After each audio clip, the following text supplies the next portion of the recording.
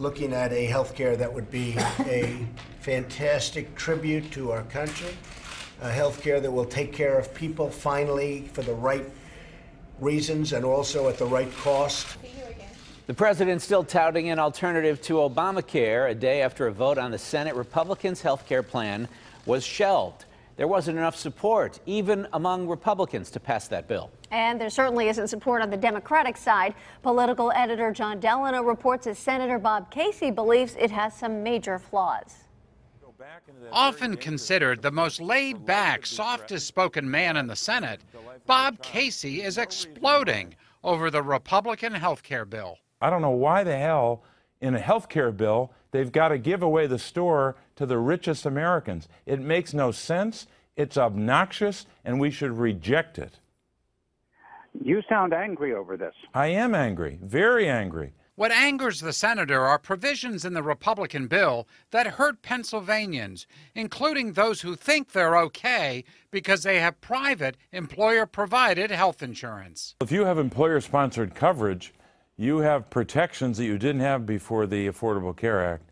Those protections are at risk in the Senate health care bill. There's just absolutely no question about that. Protections to prevent insurance companies from charging more to those with pre-existing medical conditions or imposing annual or lifetime limits.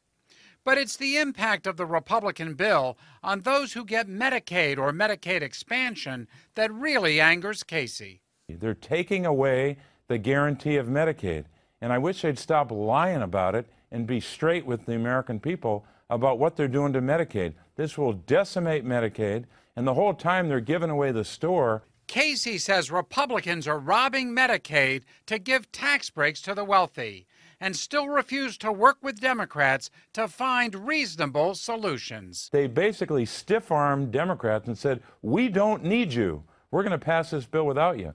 And until yesterday, I'm not sure I heard a single Republican stand up and say they wanted to work with Democrats. Now, no surprise, Casey's Republican colleague, Pat Toomey, has a different take. Toomey was one of the 12 Republican senators who drafted the first bill.